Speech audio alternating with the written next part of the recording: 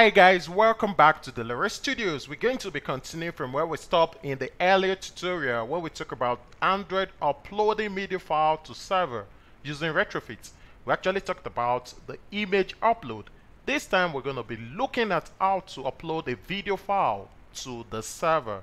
I have my server environment right there on the screen you're seeing on the cPanel, and I have the upload image.php file that's actually assisting us in getting these uploaded to the server. Let's get to quickly take a peep into how this PHP structure is. It takes the target directory, which is the uploads folder, and it takes also the file name, trying to get the file name with the base name, and it has the response from the array. So it's going to check if the image file is actually an image or a fake one. We're actually using an image, right? But they could work for different upload media types, probably image, videos, PDF, and so on. So we're going to be going deeper into how to get the video file uploaded to the server from our Android application. Headed back to Android Studio, I have the layout called the video layout. We have the image layout, we have the video layout right there, which a button click from the main activity gets us down here. So that's just how we're going to arrive at this particular layout. And looking at the preview, you get to see this large square-like shape which serves as the video view. We're actually using the video view out of the box. We're not using any library. We're not integrating any third-party functionalities, just out of the box from Android. And two buttons underneath. The first there is to pick an image, while the second is to upload the video to the server, to pick a video and upload the video to the server. That's the two buttons we'll be interacting with the video view. Let's get to look at the video activity. In previous tutorial, we talked about how we're going to grant permissions, runtime permissions, basically for Android API 21 and above. I think Marshmallow. So 23 and above, 21 should be Lollipop. So you need to grant runtime permission for Android versions of that. And if you're using lower version, you just declare the permissions rather than a manifest. So we'll actually cover that in previous tutorial. We'll be illustrating how to get the video and upload that to the server. We have the video activity that extends app practical activity, where you have the views. We'll be talking about different fields here, the buttons, and which is the button to select a video and the button to upload a video. You have a progress bar. We have the video view right there declared, and you have the URI to have the video, and the path of this URI will be stored in the string variable over here. So let's continue on how to get this done. The current playback position, that's going to be in milliseconds. Have that as an integer, while the instance of the state bundle, the play time, that's a playback time, also save as a string static variable.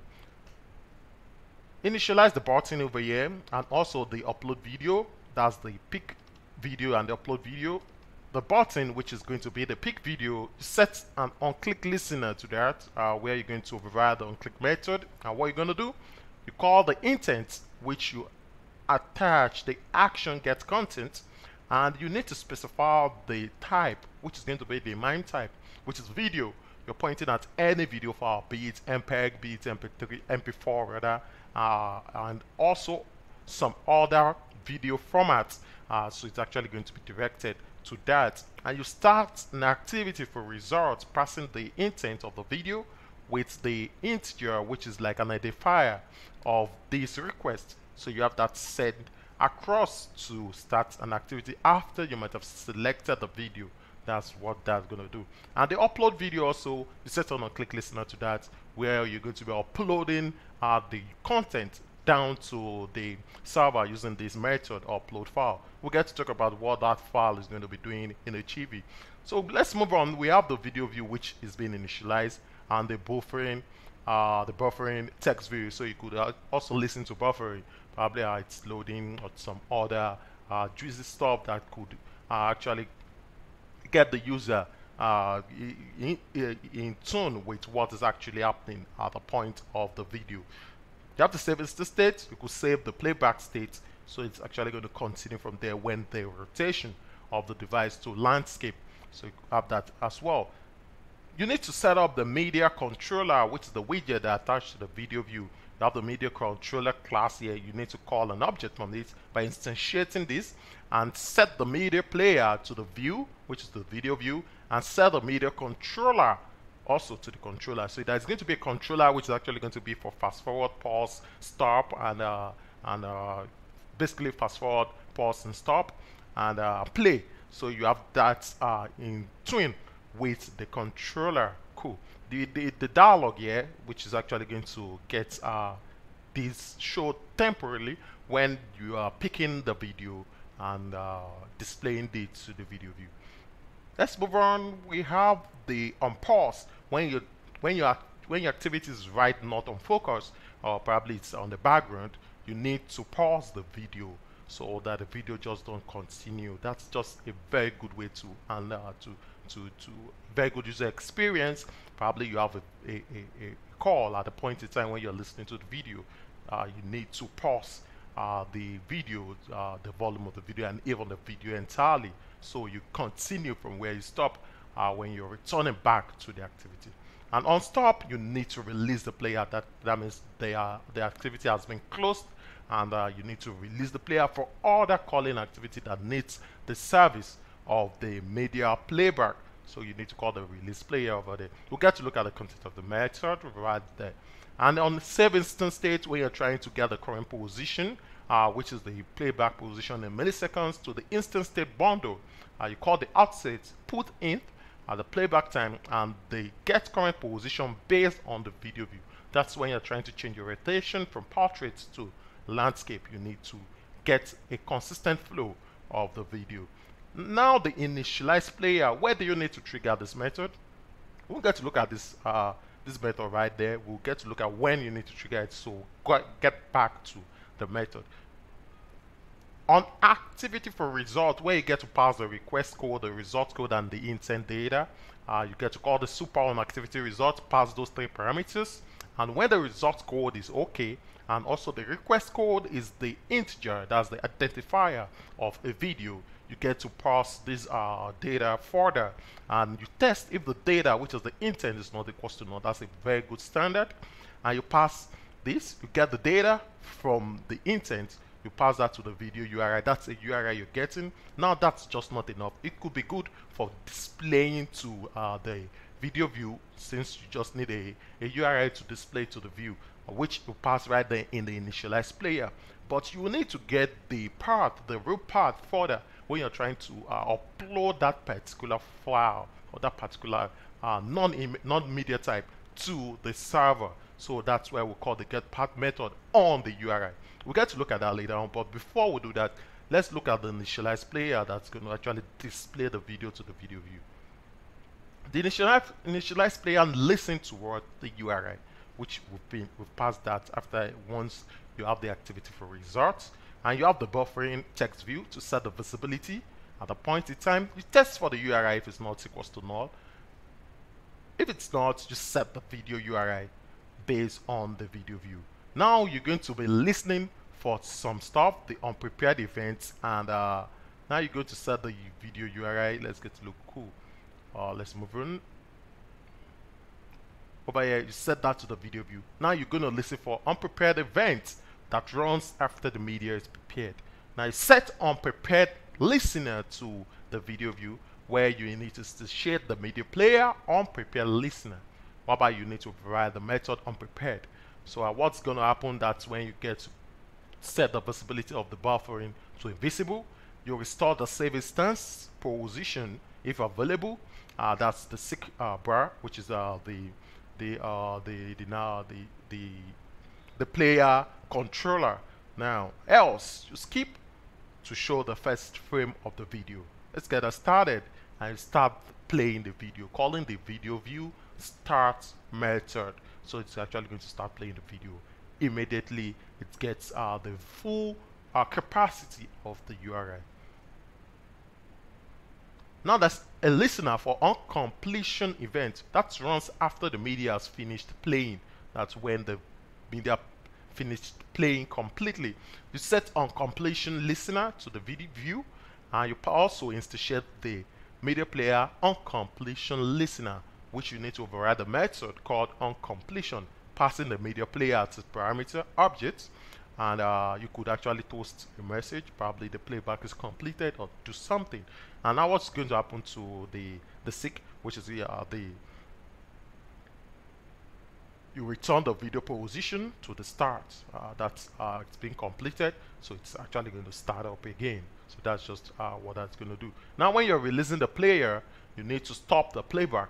That's when you're closing the application. When the application closes completely, when it stops, which the activity in question stops, it's going to actually call the stop playback on the view, on the video view. We have that settled out. Now after that, we're going to get to look at the path. How you're going to get the complete path of the URI and upload to the server. Now how are you going to get the complete path? Based on the URI gotten, that's not just enough. You need to get the full path, the complete path, unless you're going to have a null URI, or you're going to have a URI that is not readable, which could not be uploaded to the server. A lot of boilerplate, a lot of problem around that if you're not actually doing it correctly. Now let's get to look at it quickly. You have a projection just means the column you're looking at, and we are looking at the video, media store, the media data. That's the projection, that's the columns we're looking at. Now we call on the cursor, which is actually a container for the data from the SQLite database. Now what you're going to do, we need to query the media store to extract the particular video, or to extract the arrays of videos we are looking at. So you call the get content resolver to query. This is a method very needed, and you pass in those parameters. You pass in the URI, you pass in the projection, the selection arguments with its selection, sort order, and that's it. You have the URI, which you already have when you've selected the video. You have the projection, which is the column you're talking about, the selection null, argument null, and sort order null based on the preferences you need. Now you test if the cursor is not equals to null, a very good standard. If it's null already, you just return null. And if it's not equals to null, you move further. Here you will have to get a null pointer if the cursor is null. This can be if you've used the wrong format for the file manager for picking the particular media. So that's just it. Now if you have the cursor with full content, you need to get the column index or throw it. Just get the index based on the column which is the projection, and you pass that as an integer value, and you need to iterate and move to first at the point in time, and after that you need to get the string, which is the column index over here. You need to pass that. That's going to actually convert to, that's the real value of the path that you're looking at, which is in string. So anytime you call the get path on the URI, it returns this string which is extracted from the column index. So that's just what we'll be using for our upload. Now back to the upload, we still have the same format, the same request code, the same map, which takes into parameters the string and the request body, which is the hash map, as we've talked about it when we are using the image. Now you still have it right there, the generic hash map, which has an object over here which we'll be using, and you instantiate the video part now when you would have gotten the real part from it. So you have that right there in the file. You convert that to a file, to a file that will be useful, which will serve as the request body. And at the request body, you need to call the media type. To parse, you're passing any form of media type, which actually takes the file as the second parameter. So you have that as a request body, and now you need to create the structure of your map, whereby you need to put those values into the map. What you're going to put, you put the string, which is going to be the file name, and also the request body, which is really what the media type that you pass from the file. So you have that right there, and now you need to call the API config, whereby you need to call Retrofit to get this uploaded to the server. We've actually created that right there in the networking folder, where you have the API config, the app config, and the server response, where we actually declared the base URL and the endpoint to get that done for us. Now, after you call the queue, instantiate the callback, which is the server response. You need to override two methods: the on response and the on failure. That's the response you need from the server. Probably there's a successful response or something happened and it failed. On response, you get the message accurately. You test if it's successful, and also if the body of the message is not equals to null. Once you have that test passed, you need to extract the body and get the message from the body. Definitely the message is going to be explicit. We've set that up right there from the server. The kind of response we are expecting: a successful upload of an image, a successful upload of a video, a successful upload of a PDF file. You have that set up, and that's actually going to toast to the user. At that point in time, you need to hide the dialog.